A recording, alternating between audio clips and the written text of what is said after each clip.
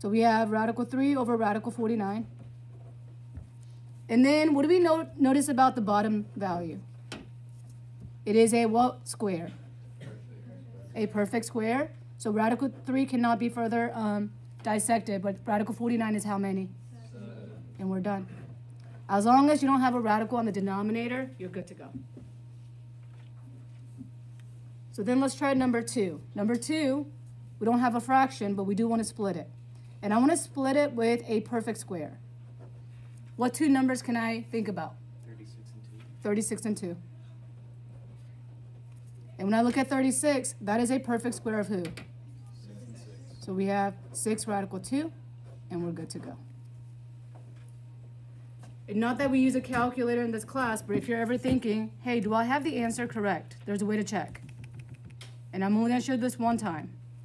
Let's say I have radical 72. Oops. Radical 72. And I have this ugly decimal. And I want to make sure that my final answer is identical. So when I type in 6 radical 2, it'll be the same ugly decimal. Okay? Just in case you want to check. But of course, not on a test. Okay, for example number 3.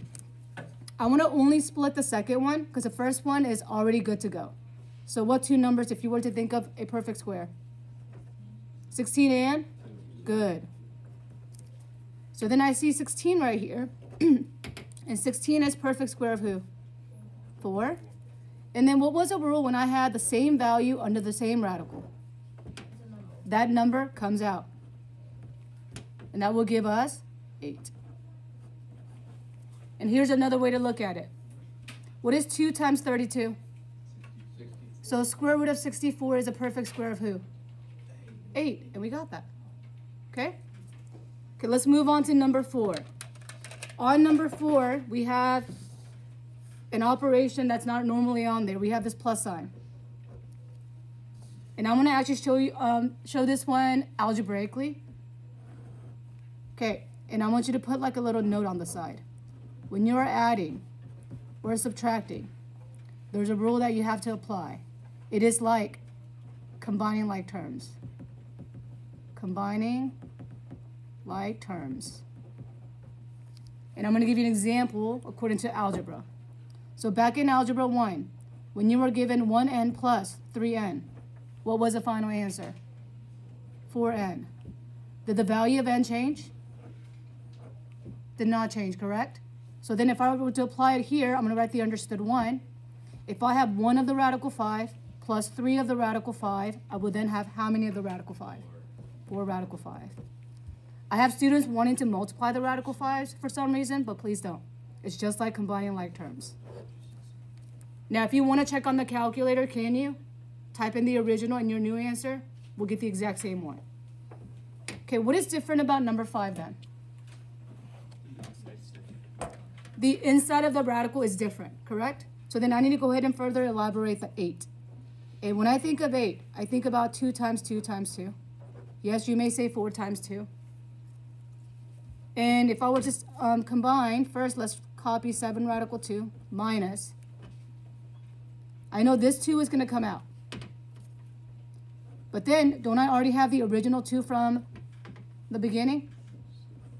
And then this radical 2 stays inside. So I have 7 radical 2 minus 4 radical 2. So how many radical 2's do I have? 3. Good.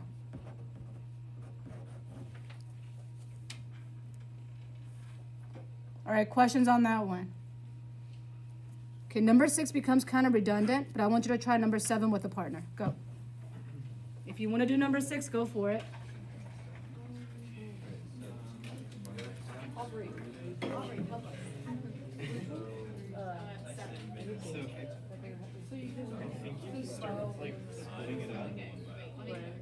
Especially the 200. So you get 2 and 100. Split the numbers inside the radical. Is 100? I don't do this. They should all end up with radical 2's.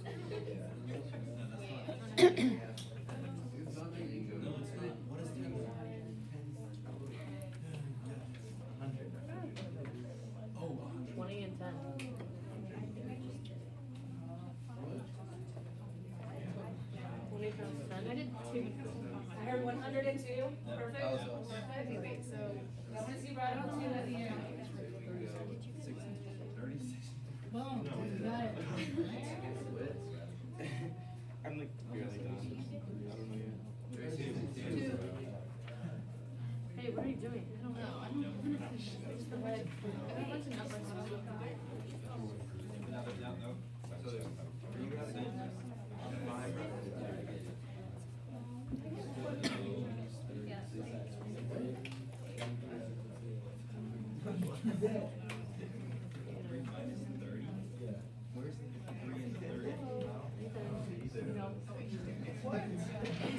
Wait. Oh, I was wrong. I put 9 and 8. What? What's wrong with that? Too bad. It's not good enough, bro. It's not good enough then. I get this from you.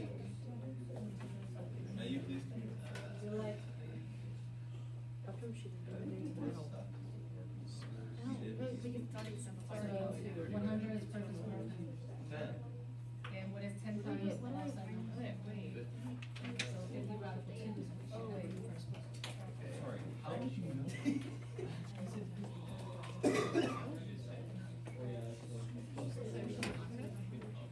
Okay, are we okay with how I split the radical 200 and radical 72? Yes? So then, this 100 is a perfect square of 10. So I'm going to write out 10. But we already had a number outside, so I'm not going to change that. And the radical 2. The second one is already in terms of radical 2, so I'm not going to change it. And then we have minus, what is our perfect square of radical 36? 6, and we already had the existing whole number that I can't change. Then there's my radical 2. And then multiply the parts you can. What is 10 times 5? 50. Radical 2 plus 3 radical 2. And what is 6 times 5? 30 radical 2. So if I take 50 radical 2 plus 3 radical 2 minus 30 radical 2, that's going to end up with how many? 23 radical 2. So if you had this, go ahead and give your neighbor a high five and say, good job. Yes,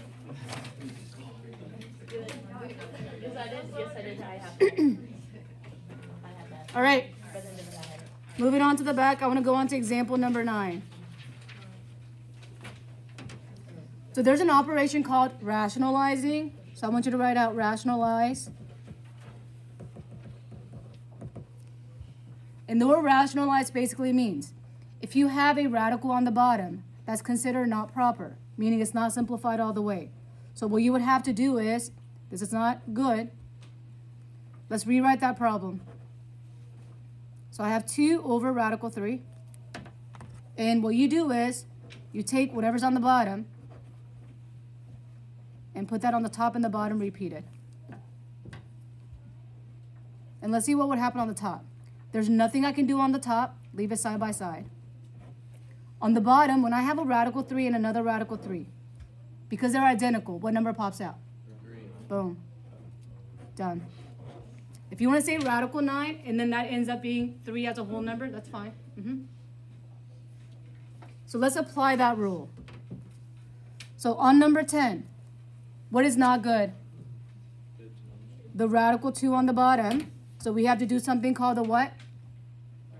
Rationalize. And rationalizing basically means whatever we don't like has to be repeated on the top and the bottom. And then we compute. But the top 4 radical 2 cannot be further simplified. What can I do about the bottom? What pops out? 2. And then you have to ask yourself the following. Can the whole numbers be further simplified? What is 4 divided by 2? So it's 2 radical 2.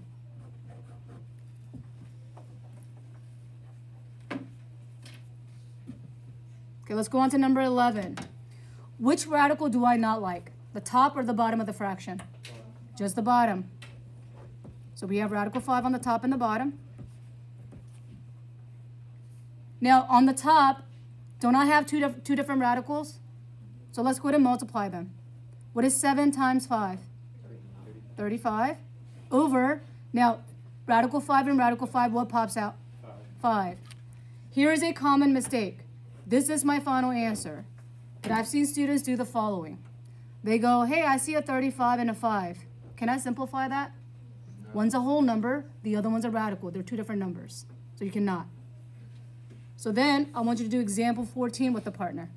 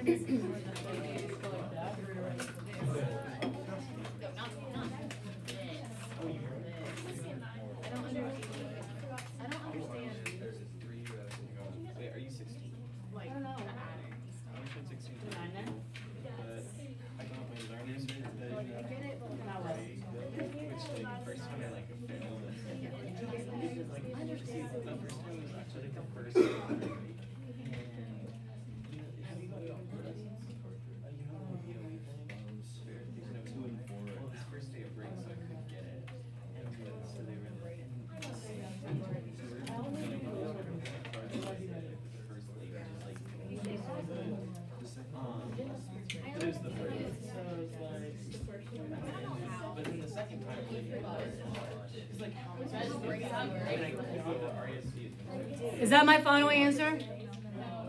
What part can I simplify?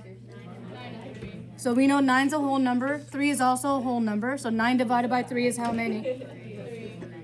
So we have 3 radical 24. But then we have to ask ourselves something else. Can 24 be further split to where I could have a pair of numbers that are identical? Okay, I hear a yes. So let's see. I'm gonna write radical 24 right here. I like the 12, but I like this one better. 6 and radical 4.